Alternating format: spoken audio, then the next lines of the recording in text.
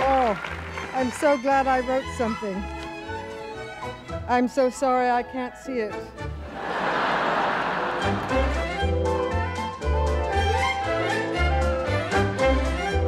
I used to think that awards were just shallow tokens of momentary popularity, but now I realize they are the only true measure of a person's real worth as a human being.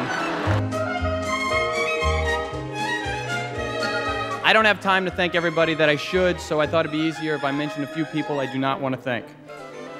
My 8th grade social studies teacher who told me to sit down and shut up because I wasn't funny. No thank you, Mr. McAdoo.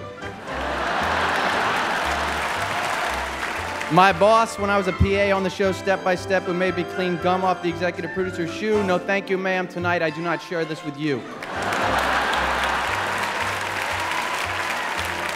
And finally, God, I'm sure you're responsible in some way, but you took my hair, and that's not cool, man. I want to thank the great Shelley Winters, in whose Winter Garden dressing room I first became a man.